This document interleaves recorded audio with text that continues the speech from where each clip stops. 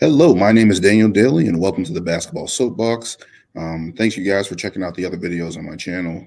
Um, Ring Takes with Brian and Lewis, where we talk about wrestling so far, leading up to Elimination Chamber, but getting feedback on that, as well as the trade deadline review I did with Emmanuel Vincent the other day, going over the trade deadline. That was crazy.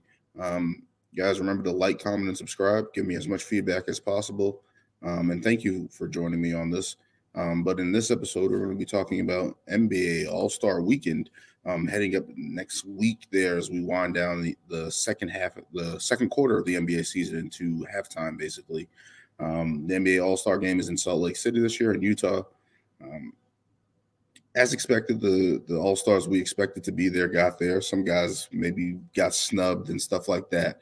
But mainly the headliners are there, LeBron, Tatum, Giannis, Kevin Durant, Kyrie Irving, other guys like that, Steph Curry, John Morant, other guys like that. And the thing that's been holding back the season a little bit, what's been my biggest gripe with the NBA season so far this season has been injuries. Even to the point where it's affecting the All-Star game, you have some guys that are out basically for extended periods of time. Some late scratches coming here heading into the All-Star game. Stephen Curry has tears in his leg, his partial in his leg. And that's been the story of the Warriors season, where they just haven't been able to get out of a deadlock there. Being a lower seed in the Western Conference, where they've just been battling injuries with Steph Curry. The defense hasn't been there. And now Steph Curry is going to miss the All-Star game. He's going to be replaced by De'Aaron Fox, who I thought had a pretty good chance to make it, especially with the Kings' record there in third place. Now, currently, they were in fourth place, I believe, when the All-Star game starters and reserves were announced there. But to see De'Aaron Fox get into that's well-deserved for him, his first time going. New blood there in the guard position. We already have John Morant and Steph Curry and Luka Doncic already. They added SGAs there as well, Shai Gilgeous-Alexander. So, to see De'Aaron Fox get in there is awesome, but not having Steph Curry in the All-Star game when he's been a staple year in and year out, that's crazy not to see him go. Moving on, we got Zion Williamson, who was playing MVP level with the New Orleans Pelicans as they were at the top of the conference. And ever since he's been out, they had a stretch there where they lost 10 straight. And now they're looking in the play-in. And that's the way this season has gone. Zion was playing fantastic, scoring and really leading that Pelicans team to a top seed in the Western Conference, especially with periods of time where Brandon Ingram was out, where CJ McCollum missed a couple games there. And to see Zion actually flourish and look like he was healthy and have played multiple games, have consistency. It's like seeing that guy play at that level. It's like we know what this guy's going to be in this league, and then a hamstring injury happens, which is really, really unfortunate because he was running on all cylinders. He had the Pelicans going, and to see it fall out like that, it sucks, man. Not for him not to be in the All-Star game as well. He's replaced by Anthony Edwards of Minnesota, who I thought was a borderline All-Star. Really picked it up over the past couple months to try to get in there and solidify the spot there in the All-Star game. But he's going to be there as a reserve. Young kid, #1 pick, getting into the NBA All-Star game. It's awesome for him. He's really been playing well, really trying to pick it up with Minnesota, especially with the Karl Anthony Towns injury, and they kind of went down a little bit, and he's kind of turning it around with them. It's good to see, again, new blood getting into the NBA All-Star game with Anthony Edwards going. Kevin Durant, that MCL sprain, he's been gone for like 2 months, recently traded to Phoenix, as we all know, this week. He's replaced by Pascal Siakam, and it's just like Kevin Durant also has been a staple in the NBA All-Star game. His time in OKC, his time with the Golden State Warriors, even in Brooklyn, and now we're seeing him injured and missing time again. Even though he was selected for the Eastern Conference and just got traded to the Western Conference, Pascal Siakam, who I thought should have been an NBA All-Star, I felt like he should have been there somewhere. I know there's a number of forwards and guards that they can have, but he's been playing at the All-NBA level, despite Toronto being stagnant in the offensive end there. I thought he was good enough to make it, averaging 25, I believe, and just putting up some good numbers there in Toronto. Definitely should be an All-Star. Now he is. So we got some young bloods entering the game there in Salt Lake City. But it's just thinking about how the injuries have affected every team this season. Devin Booker just missed 2 months. James Harden and Tyrese Maxey has just missed 2 months out there in Philadelphia. In Boston, you have Horford down for a little bit. Now you have Brown out for a week or stuff like that. Robert Williams is trying to come back. You had Jimmy Butler miss some time for the Heat.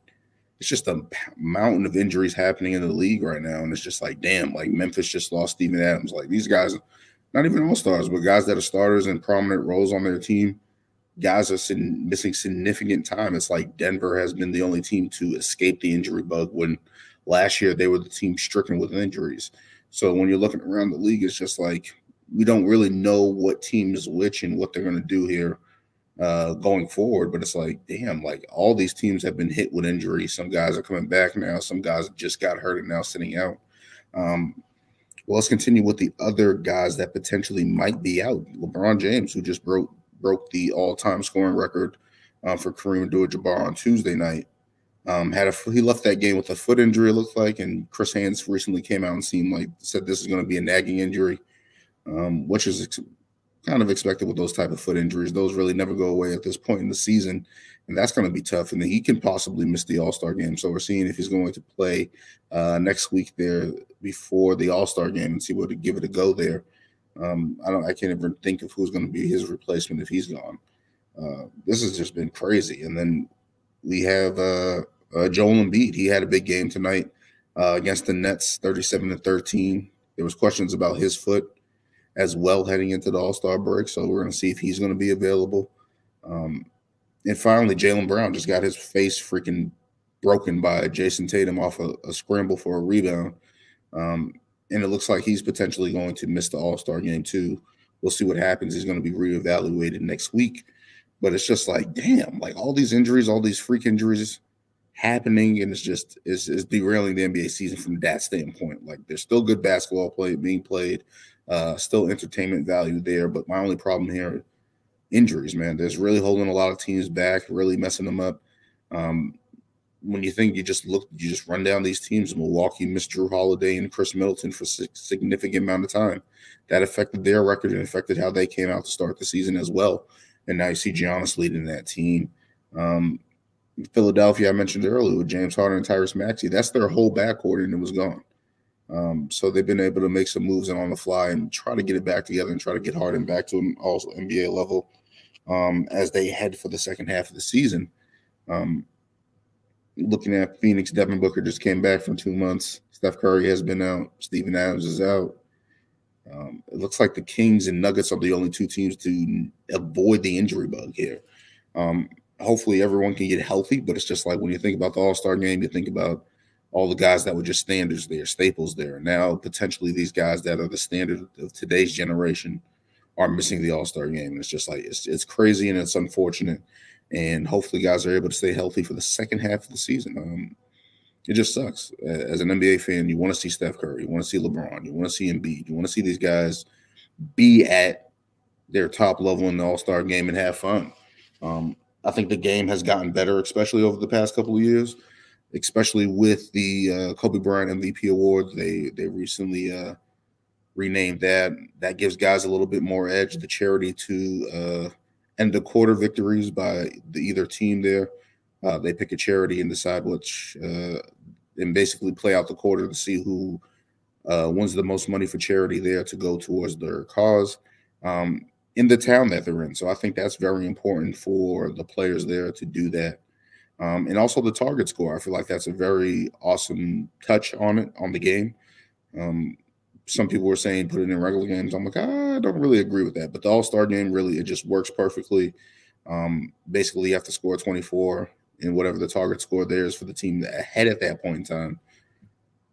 That's what the target score is. So it definitely gives a different vibe there. And I like how also that they're doing the pickup style game type mentality where it's only 30 minutes before tip off where they pick their players. So Team LeBron, Team Giannis will pick their players 30 minutes before the game tips off. That is going to be crazy to see, and this be the ultimate pickup game in the All-Star weekend. That's going to be awesome to see for sure.